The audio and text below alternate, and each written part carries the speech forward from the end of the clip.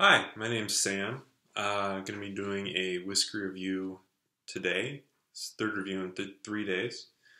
Today, this is going to be a review of this whiskey here, the Limousin Rye. Little bottle, picked it up at the liquor store sort of on a whim. Got about two glasses out of this bottle. Don't know much about it. Just saw it there, picked it up. I think this is about $6. Rye whiskey, 46%. It says here aged with French oak staves. My understanding is that staves are, instead of having the barrel, or maybe they age it in a barrel, but they also put staves of wood in the alcohol as well. I think to speed up the aging process. I know some folks look down on it a bit. I don't know one way or the other whether it's a good practice or a bad practice. As far as rye whiskeys go, the only rye whiskey that I've tried, to my knowledge, is the Bullet Rye, which I liked a lot. That was a good, solid, flavorful whiskey. Nothing extraordinary, but I liked it a lot. Pretty different from Scotch in terms of complexity and just sort of like the register of flavors that you get. Of course, notably like lack of peat, lack of smoke. So. Haven't let this sit out for too long because I don't know, if that would accomplish too much. It's probably only been about 5 or 7 minutes. We'll see if it changes. So on the nose, it's a bit sort of winey. Reminds me of like a white wine, maybe. So maybe it's the French oak is similar to like an oaked wine or something. Not a lot of complexity. Somewhat sweet, but not terribly sweet. But yeah, that sort of wine. I guess maybe it's just oak. It's fairly dominant. Not too much alcohol, which for 46% is it's pretty nice. Usually, I feel like when I sniff a whiskey that is 46%, you really get that kind of plume of hot alcohol in your nose if you haven't diluted it. Fairly light. Reminds me of bourbon. A little bit of vanilla, but not much. Certainly, just in general, the flavors are a lot lighter, more subtle, more. I think of them as just sort of being like higher than the ones you usually get in most scotches. A little bit of like estery, a little bit of solvent, but not terrible.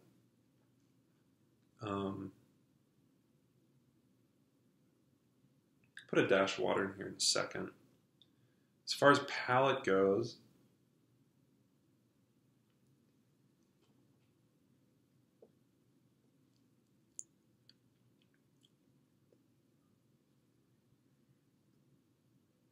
not terribly complex. Mouthfeel is pretty standard. It doesn't last super long. Not much of a, not a super long finish.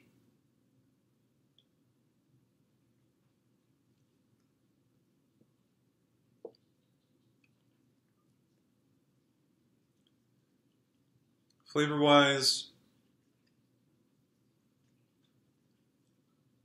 hard to put a finger on. It's pretty similar to the aroma. Put a dash of water in here. See if it kind of opens things up a bit. I guess I'm pretty used to scotches, so I just don't really know what to look for in this quite as much. No rye whiskeys are usually referred to as being a bit spicier, at least when compared to bourbons.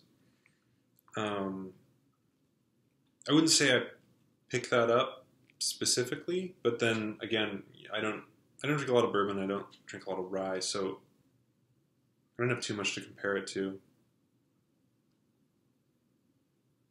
Opening up a bit, actually. But I like brown sugar and that sort of range of flavors.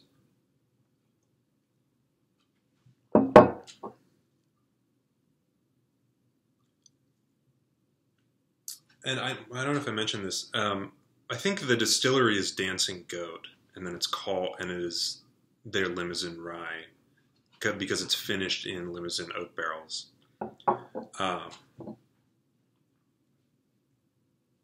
Should have mentioned that earlier.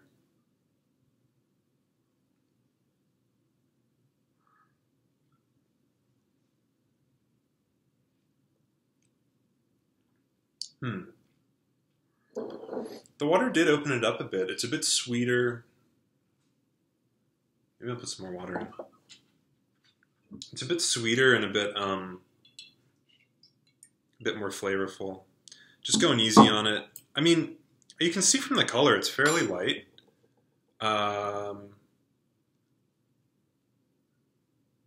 Which is nice. I guess I'm a little skittish of drowning it. But it is, it's 46%, so we'll see what happens.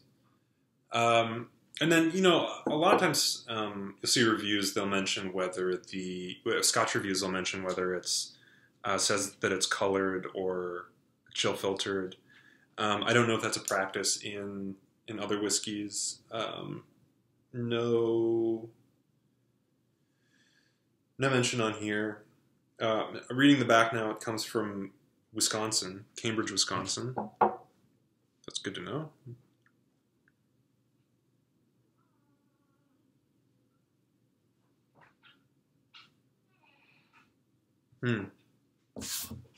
Yeah, it's opening up a bit. Maybe I'll just keep putting water in here until it drowns and see what happens. Warming up, a bit more depth to the flavors.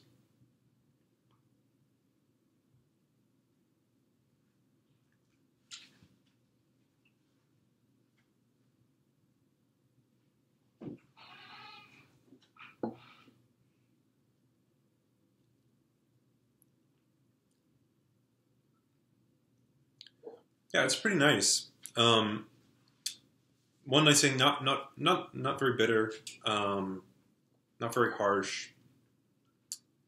Definitely is opening up a bit. One thing that I think that I've read, I should probably do a bit more research on this, but reviewers tend to distinguish between American oak and French oak. I think that American oak tends to be a bit more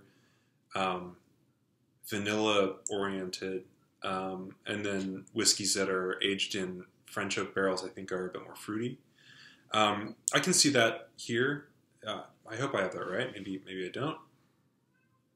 Compared to, say, bourbons or scotches that are aged in old bourbon barrels, you really get a noticeable vanilla flavor, like the Nika coffee grain that I reviewed the other day. I mean, it was like sticking your nose in a bottle of vanilla extract, and it's great. If I go on a bit of a tangent, I was listening to I think it was Wait Wait Don't Tell Me, and they were in Kentucky, I think, and they brought in a woman who was a whiskey expert. She had like a PhD in chemistry. And they had a quiz with some of the folks on there, and one of the questions was what element of the wood actually gives the flavor to the whiskey. And they mentioned a couple different things. It was the tannins in the wood, the cellulose, and I think there was two other things. And I got it wrong, and I think everyone else on it got it wrong as well. It turns out that the flavoring comes from breakdown in the cellulose of the wood itself. I think it was a cellulose, or maybe it was a lignans. It's the lignans in the wood are broken down into vanillin, which was pretty mind-boggling to me. Again, something else I should probably do some more research on. The lignin is like, if I remember right, is the actual woody part of the wood. And I think it reacts with the alcohol and the oxygen, and it turns into vanillin or something very similar to vanillin. Give this another taste.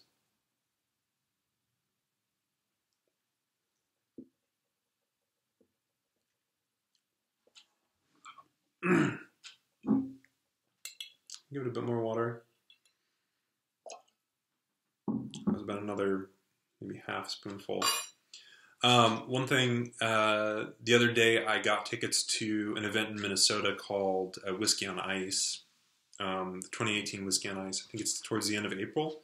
They have a bunch of distillers, all whiskey distilleries coming to Bloomington. I think last year they had something like 70. A lot of Scotch, a lot of bourbon. Pretty excited to go. If you're going to be there, definitely let me know. Be interesting to meet folks. Probably going to try a lot of different kinds of whiskey. I don't think they actually sell any there, but certainly, find something interesting to get afterwards.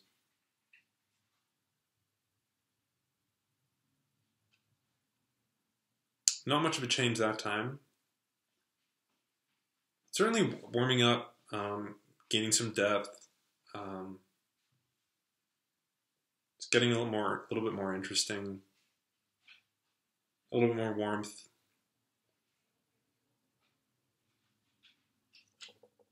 A little nutty.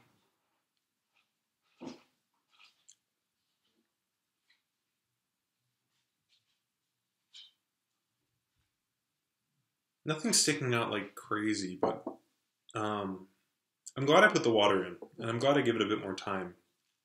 I figured, I don't know, I saw this little bottle and I thought, I didn't know what to expect.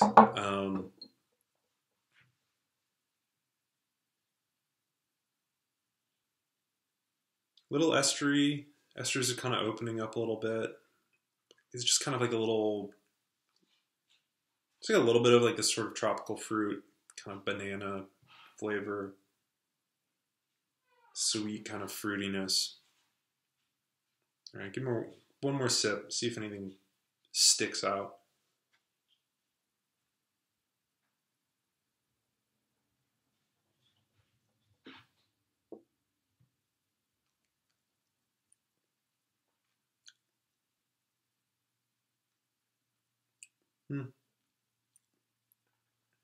Yeah, it's good. It's different from what I'm used to. Pretty mellow in general. Decent stuff. Okay. This is the review of the Dancing Goat Limousin Oak Rye Whiskey. Check it out. Thanks for watching. My name's Sam. This is a whiskey review.